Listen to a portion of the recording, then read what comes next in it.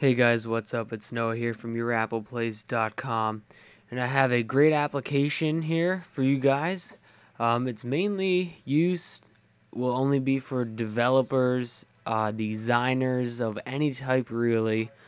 So let's get the application open here. It's called xScope, and really is a great application. I know I will be using it a lot. Alright. Let's quickly just look out the preferences it has. It has a ton of preferences, but really, you don't need to touch these. They have it for each of their tools, and it's mainly just color. Change the color. But let's open up another application here. Let's grab, there it is, Google Chrome. I'm trying to think of a good website to use here for this. We might be able just to use Google+. We'll have to see when it loads here. Okay, yeah, we could use this. Alright, so the first tool that xScope has is dimensions. Now this will show the dimensions of anything you put it on. So if I want to know the dimensions of this little profile box picture thing there, it says it's 48 by 48 pixels. So I could make something that fits that in Photoshop. Or if I want to make a button, you have to get it right up there at the top. It shows it's 98 by 11. So that's a really cool feature, especially for web designers. So we want to turn that off. The next is a ruler. Self-explanatory. Line it up there with this bar here.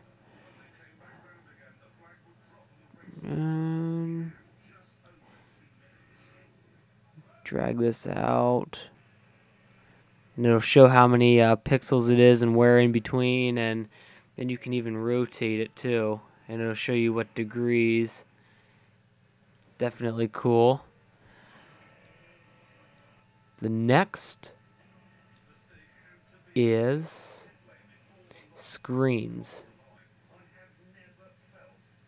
Not really quite sure what this does, but mainly I think it just shows you what it'll look like in certain dimensions.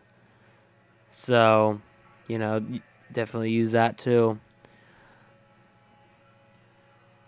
Next is a loop or loupe. I think it's loop. This is really good if you want to know like what a certain color is. Like I like this color green, and it'll show what the hex code is, which is 368300. It'll show the red, green, and blue amount and all of that stuff. That's definitely cool. And then we have line guides, which will just keep things, flat and even. Next up is, oh, I missed it. Frames. And then, lastly, we have crosshairs, which will show you where a certain thing is located on your screen. Like if I want this button, it's located on 93 pixels on the x-axis, and on the y-axis is 501. So this is definitely a very useful application if you want to find colors of certain things, or you're trying to design something on the web, and you just can't get it to fit right. You can use this, grab stuff from other websites, and know what the dimensions that they use on there for. I know Photoshop, you don't really use a lot of this, since Photoshop has line guides and all that stuff that you can customize. But this is definitely good for web designers. It's a very good application. Okay, this website is people who make xScope. It is available on the Mac App Store. It's $30. So you really don't have any use for this unless you do web design. I really couldn't think of any other things you could use it with besides just design.